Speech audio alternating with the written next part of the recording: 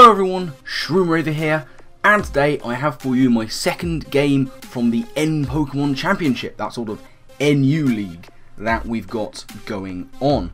Last week we did unfortunately take a loss, which is, you know, it's unfortunate, but we're hoping to bounce back here with our second game of the season. This one was up against my boy Hera Cross Knight, and SL Banefica, or Banefica, Benfica but Bayonet. So yeah, up against him. I've known of him for quite a long time, and his team is pretty spook. He's got Venomoth, Sarina, Jellicent, Gallade, Sharpedo, Togetic, Dramper, Matang, Marowak, Manectric, and Ninetales. So it's a fairly spooky team, but the things I decided to bring, you'll see I've got sort of your Common or Garden Zangoose.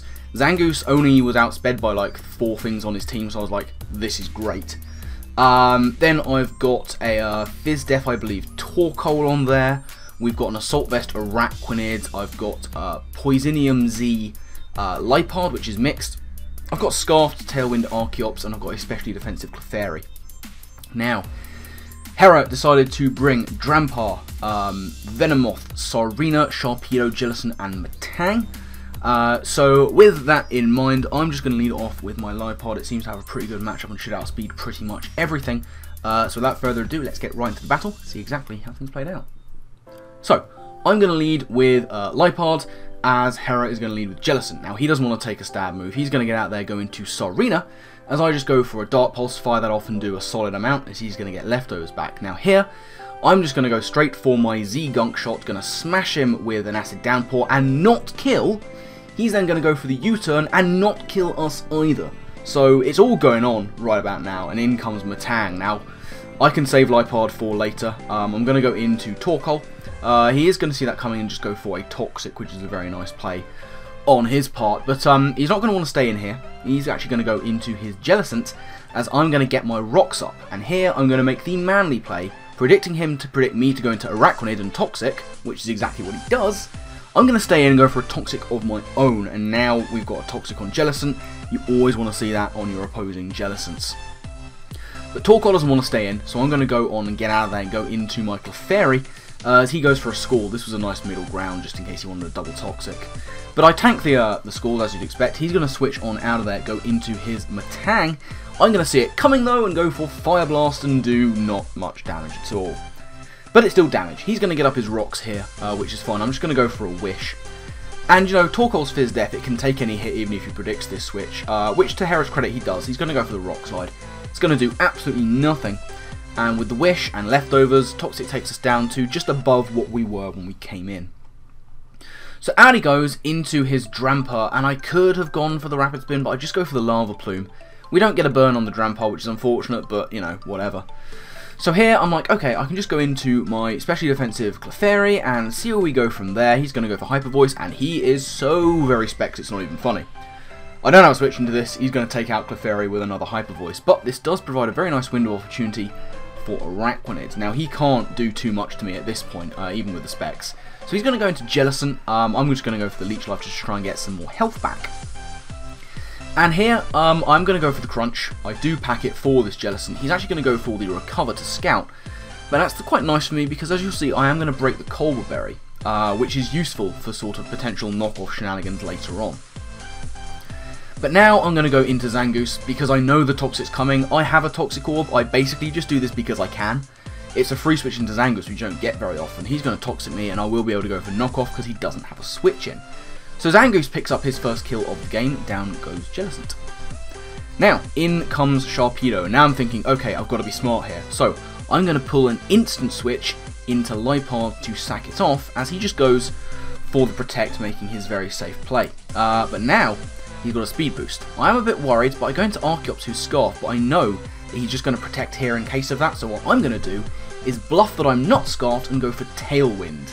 And now, I realise that if I was not Scarfed, I'd outspeed him, he's going to switch out into Sarina to sack it. So I go into Torkoal, predicting him to do that, and that is exactly what he does. He's going to go into Sarina to sack it off to the rocks, and I was like, haha, I'm a lord, I'm actually making good plays for once in my life. But now in comes Dramper. I don't have a switch, and what I opt to do here is go for the Toxic. I probably should have spun, I actually didn't think I'd outspeed. But I do, and he's going to take us out with the Dragon Pulse, so unfortunately rocks are there to stay, which is going to hinder the rest of my team, including this Zangoose, who doesn't want to take residual. But once again, he doesn't have a switch in. Knockoff's going to come in and take out the Specs, and down goes Drampa. So it's 3 on 3. But now, you know what's going to happen. It's going to be the Sharpedo. Now, I do have a way of taking him out, but I need more damage. So what I'm going to do is go into my Araquanid. And I know he's going to protect. I'm just kind of hoping here that he doesn't have the crunch, and maybe Araquanid can take a hit with good natural bulk. It can't, because he is Life Orb. And down goes Araquanid. Now here, I'm still worried that he's not quite as in range as I'd like, so I go into my Archeops, basically sacking it off here, because I want more recall damage on him. So he's at 56%, what I can now do is go into Zangoose, and the range he's at, Quick Attack is now a guaranteed kill. So that's what I was waiting for, I go for it, down goes Sharpedo, and now next one in is going to be the Venomoth. Now this is a speed tie, we're both max speed, positive nature, I do win the speed tie. Gonna go for Facade and take out the Venomoth. It is 1v1, it's so close. I have a fair amount of HP investment, in comes the Metang. He's gonna go for Bullet Punch, we are gonna live, we're gonna go for the knockoff, and we come so close. Toxic takes us out, and that, ladies and gents, is gonna be the game. Whew, what an absolutely great battle that was. I'm not even mad about the result. There were some interesting builds on both sides. I think I don't quite know how I was making the plays I was just sort of on autopilot, thinking too many steps ahead, and it was working out. I mean, I was blowing my own trumpet here. I was making Lord plays, ladies and gentlemen. Unfortunately, not quite enough to see us through, just by that 9% on the Metang. Well saved in the end by Hera. So, yeah, we do unfortunately take a second 2-0 loss in a row, so we're 0-2, but we're at, only -2 differential. We've got a lot of games to go. And Zangoose is already coming through. 4 kills in that game for Zangoose. I was so happy. Now, next up, our next game. Well, our next game is going to be against, I'm just sort of looking on my screen to make sure I get everything right. It is going to be against FC Poplio, coached by Magic, aka David. It's going to be a battle of the Daves here. So that's going to be interesting. Look out for that, hopefully sometime next week. But I'm going to get out of here. So thank you all very much for watching. I do hope you've enjoyed. Links down there to Hera if I can find them. I'm sure there are links to his social media channels, so I will post them down there. Make sure you go and check him out. And yeah, hopefully looking forward to the next one of these. So as I say, I'm going to get out of here. My final thank you to you all for watching. And I guess with that, I'll see you next time. Laters.